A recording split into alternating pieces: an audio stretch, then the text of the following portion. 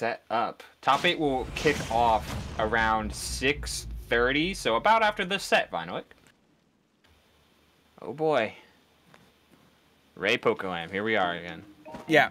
So, Pokelam just spent a whole set dealing with Diet Wonderwing in the Steve minecart. Now you get to deal with the real one. But which one's the diet? Is minecart better than Wonderwing, or is Wonderwing better than minecart? Well, Wonderwing is just more than minecart. Like it's yeah, but it's like it's just like it's more extreme than minecart. That's fair. That's fair. Like armor, well, not armor. It's like invincibility. Yeah. I mean, invincibility is a form of armor if you open your mind. Yeah, and I guess he's not invincible to grabs, so yeah, it's like a new form of armor. It's armor. Yeah, it's armor. Yeah. We decided it's armor. Exactly. There you go. All right, enjoy this Wonderwing.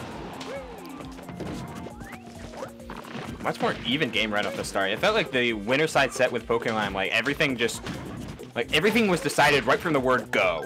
Yeah, and that's true, especially game 3. Yeah, players just got like huge leads, and there was no way for either player to get back.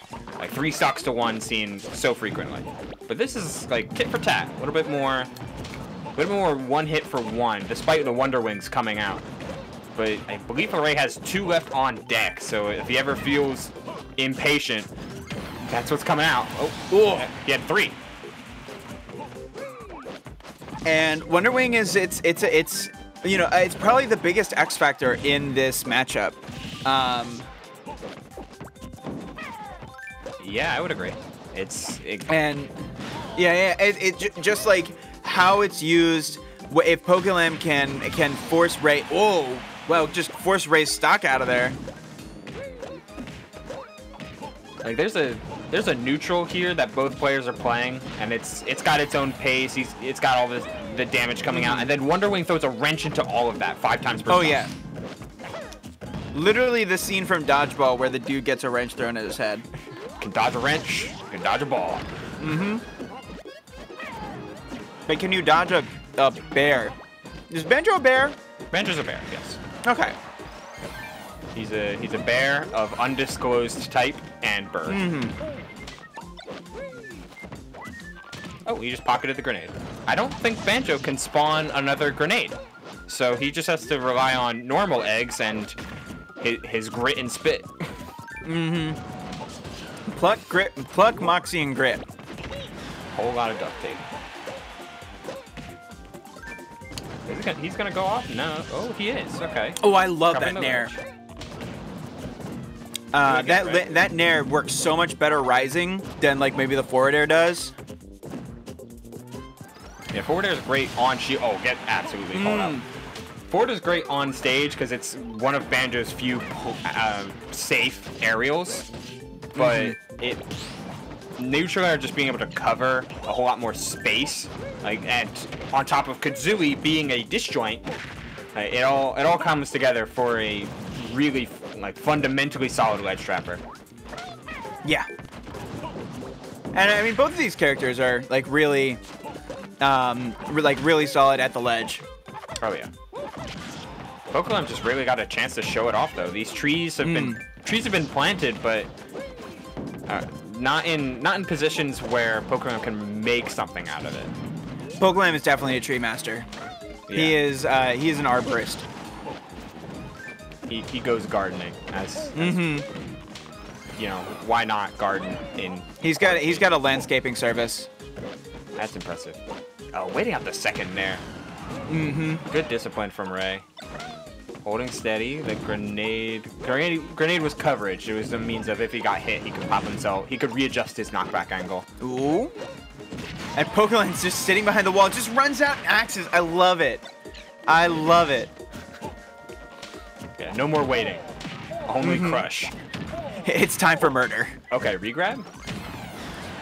Oh, wow. Yeah. I was just about to say, like, Pokelam's going kind of crazy in the beginning of this last stock, but then Wonder Wing just comes out. Like, Wonder Wing is these, like, it's the everything breaker. It's the momentum breaker. It's the zone breaker.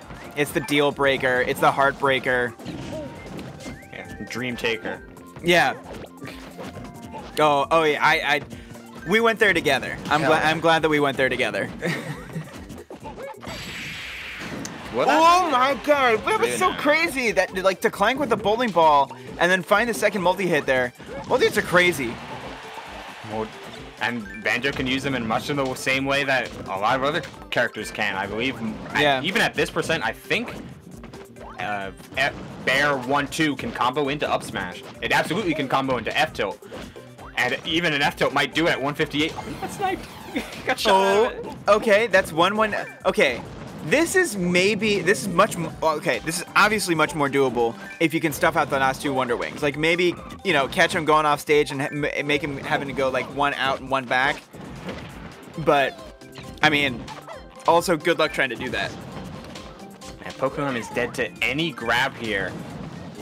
Like, because grab will... But he's doing the hard, like he's grinding this stock out. He's getting the damage. One more Wonder Wing left. Now, I mean, Banjo can still kill off of a grab, like no problem. Oh yeah. Whether it's not back throw, it's down throw setups. But it, yeah. Man, Lamb has really gotten all this back in 45 seconds on the clock. Oh my god, this is really scary.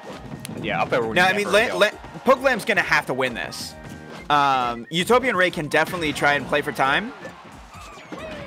But Pokelam is not going to get a percent lead. Is likely not going to get a percent lead without also just getting the game, which he does! Finally. Oh my god! Finally, after so long, the extra stall that Ray ended up doing, whether it be to stall for time or to pull a grenade, it gave Pokelam the chance to plant this tree. He said, whatever, that's fine. I'm not going to mess with you up there. I'm going to set up my ledge trapping and play center stage. Like good players do in tough situations. And you like that right there, that replay right there, that's just a clinic of ledge trapping. And like everything leading up, like it's not like it won't fit into a replay, but just the real clinic there was everything leading up to that last play. And because like that was like Pokelam just like literally just hunkered down. It was like, all right, defense, defense, defense. We're playing super safe, and like this is what Villager does best. It's like paper cut with the slingshot and with the Lloyd rocket, and get the damage and all of a sudden, once you have your opponent at kill percent, it doesn't matter what percent you're at, because if you can force them off stage, you can ledge trap and you can win the game. That's a huge win for Pokelam. Yeah, I mean the stage counterpick is one that was kind of expected from Ray. He often counterpicks the FD, but just the amount of mentality you have to go in of like, man, a lead is never really a lead. It can kind of make you uncomfortable with your own gameplay. Oh man, yeah, that Banjo's neutral air can do a lot of good things for him, but it's also it's weird because of how it's trying to pull in.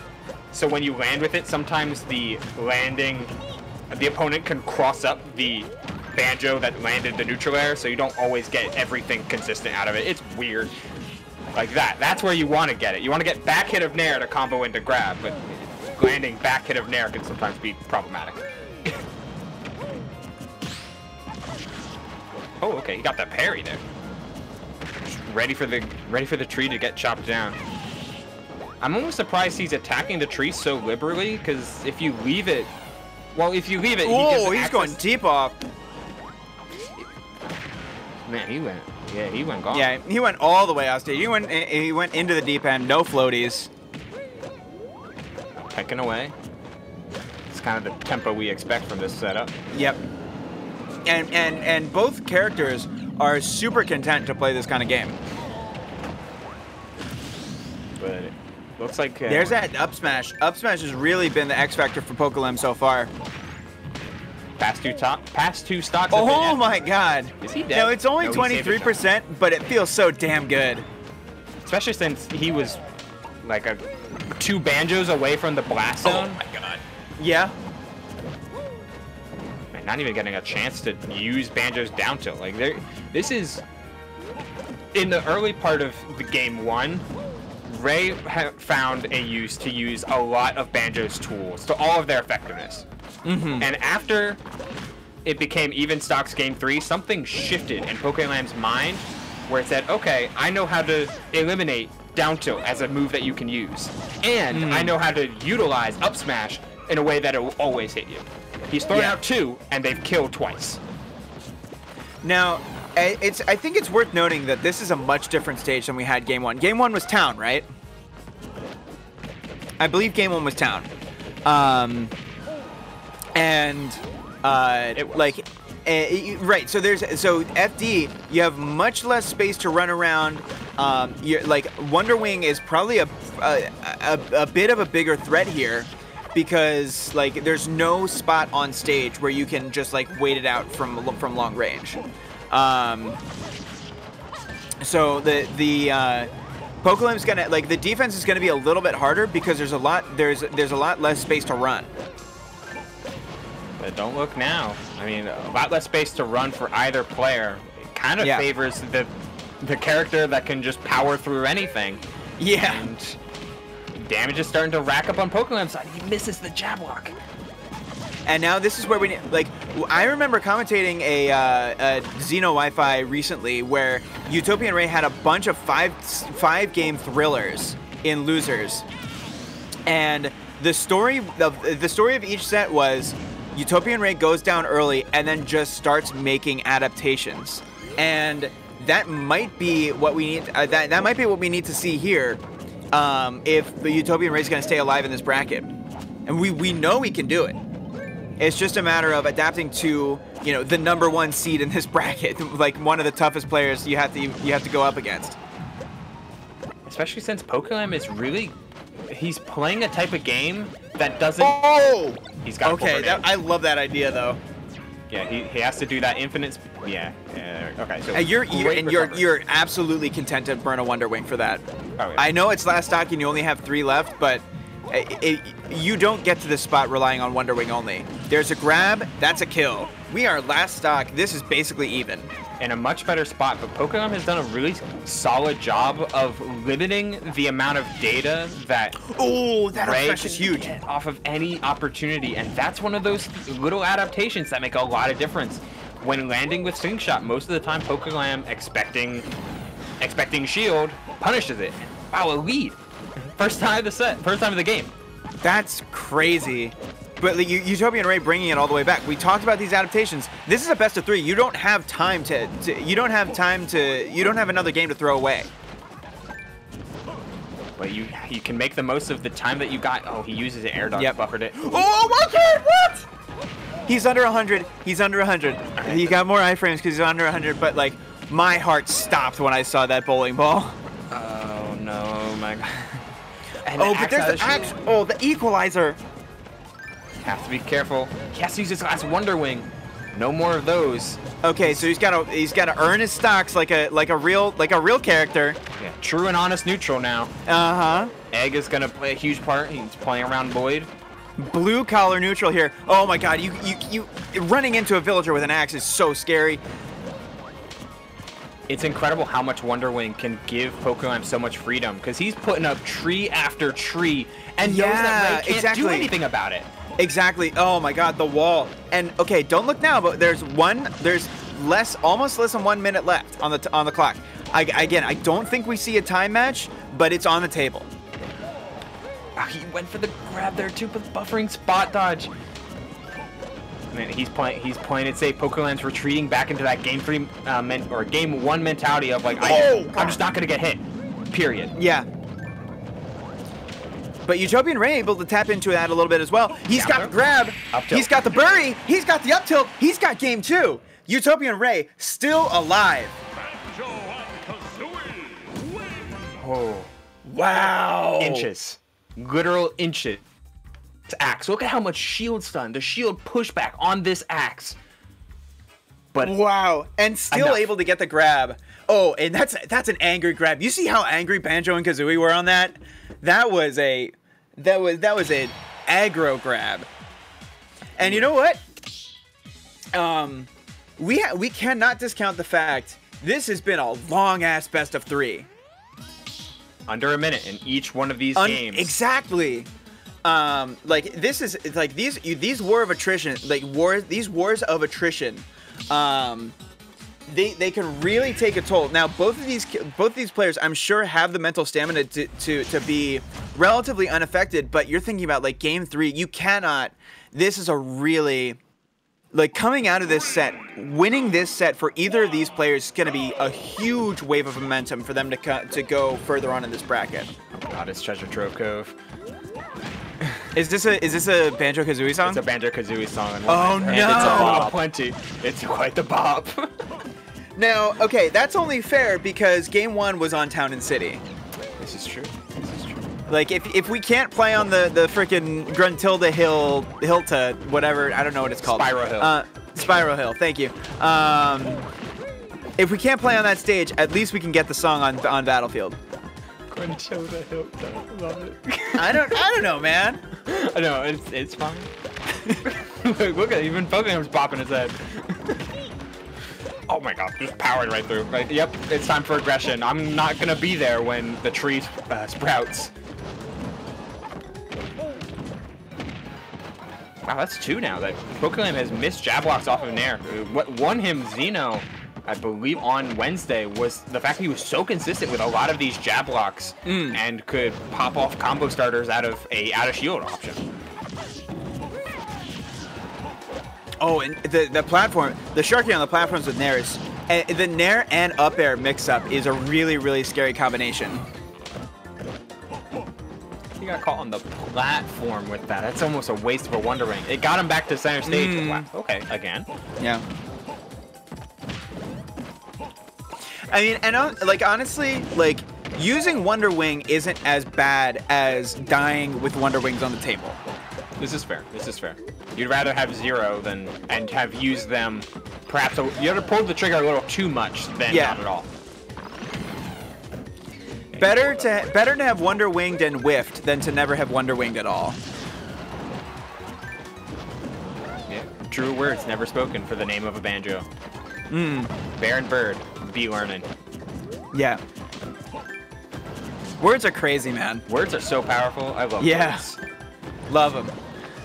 Meanwhile, UtopianRay still being very, very stingy with the Wonder Wings.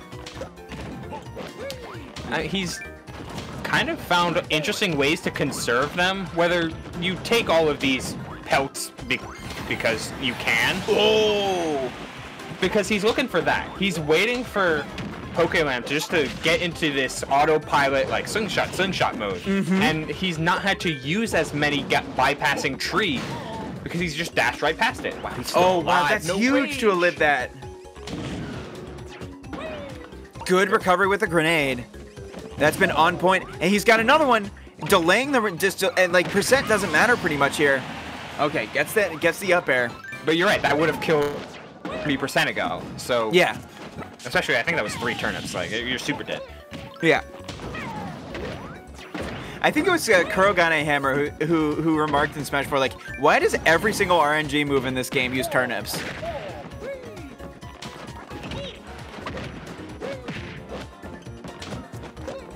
An excellent question. I had to think about that for a moment. Yeah, because we got Peach, we got Villager. There's another one too, right? I think there's another one. I mean, there's Game & Watch's Judge, but that doesn't use turnips. It will spawn apples. Well, and apples are basically turnips if you think about it. Yeah. Anyway, what does he have in his pocket? He has to have grenade in his pocket. We haven't seen his pocket. Yeah. I think the fact that it says bomb, like the bomb icon, I don't think it would have that icon if it was an egg. Yeah, oh no, he was just big in the wrong bowling ball. spot That's in the huge. wrong time. Right. What a snipe. Ray's gonna have to put on his big boy pants again, like he had in game 2. And we talked about it earlier. you don't want to leave Wonder Wings on the table because 5 left. You're lucky if you can. You're lucky if you only have to use 1 or 2 to take this last stock, but that's only 4 left now. We've seen Ray do it without Wonder Wing. But this is a game 3 Pokelam on his counter pick. That's oh, he's going bigger.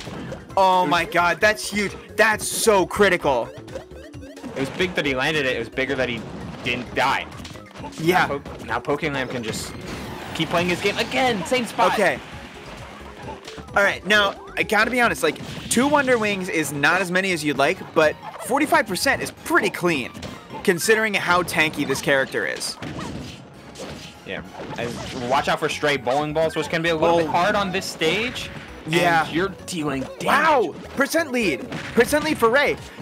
Ray is fighting from the heart right now. We are locked even at 54.0. 1 minute 45 on the clock. This is another knockdown drag-out game. 140. I mean, this is a more likely game to go to time because of the... That's true. Just because, the percents right now. And you're on Battlefield, huge blast zones to take account of. I mean, it's favored both players at least one time in each game. Does Ray just dash past? No, he plays it safe. He plays it safe. Apple. And Ray standing tall right now, like unfazed by the tall task ahead of him. Now we have to acknowledge, like, tall task for Ray, tall task for Pokelam. Like, these are the 1 and 2 seeds in the tournament, and this is last stock, last game. Loser goes home, or loser stays home. It's Wi-Fi, but like, loser abandons the chance to get more and more of this $1,000+ pot bonus. And every stock counts, but tournament stock for both players. There it is. Oh my God! Utopian Ray! Utopian Ray! From nowhere, Gaha! That's right, Gaha your way into top 8, Utopian Ray. Good God Almighty! He didn't use one that whole stock. He did not. He did not. He suckered him in. I'm not gonna use it. I'm not gonna need it. All of a sudden, you're dead. Yeah, just little by little, inch by inch, he caught Pokelam just like chilling on platforms, wanting to drop these bowling balls and pull up his trees, like all of that stuff that Villager ends up doing. And all he needed was to get him in kill percent, so he would call out a slingshot. That's all he needed to do, but he had to get him there. And that's all he looked at that task, he looked at the pace of the game and said, okay, who's next?